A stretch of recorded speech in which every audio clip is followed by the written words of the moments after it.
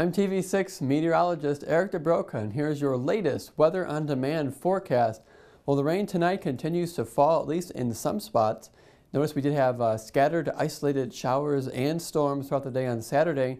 Good half the day though was pretty dry, but then once the convection got going in the afternoon, well, the storms got their acts together, and even now we're starting to form a line, but unlike last weekend, this one is non-severe, but we are going to see the threat continue, especially early Saturday night into Sunday morning, of more non-severe showers and thunderstorms. But take a look at some of these stats.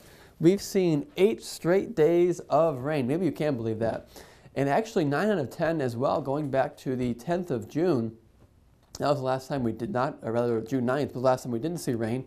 But since June 10th, we've picked up over 2 and almost 1/4 inches of rain, at least at the Weather Service. Now some areas, especially in the southwest UP, they've picked up close to 3 and even 4 inches of rain, so they've seen even more than that.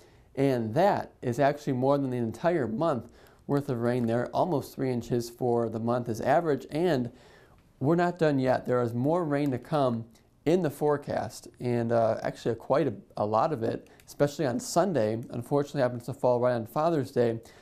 So if you have any plans, you might want to have an alternative plan, or at least just plan on being inside and enjoying Dad's company in there. As far as rain right now, we're seeing a lot of showers and locally embedded thunderstorms as well, particularly to our south. Chicago has a severe thunderstorm watch going through this evening. Elsewhere to our west in Minnesota and western Wisconsin, they have just a ton of rainfall that is coming in our direction. But with that said, we are seeing a decrease in temperatures. Notice the low 60s and even upper 50s off to the north and west.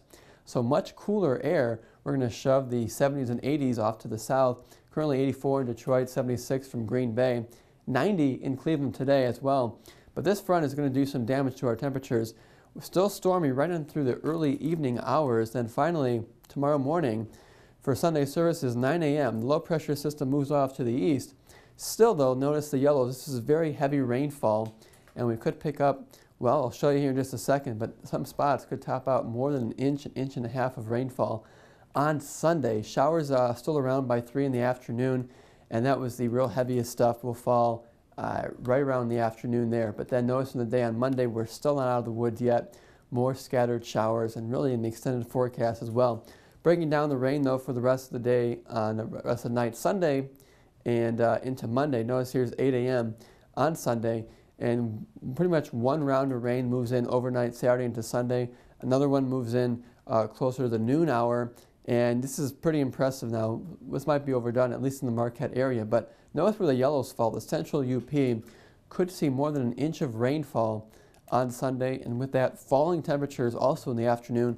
Highs only right around 60 across the areas northwest. The warmest will be in the southeast towards Manistee and Newberry, upper 60s that way. Just a chance of an early shower or thunderstorm there, but pretty much just a lot of steady rainfall and not so much thunderstorms this week.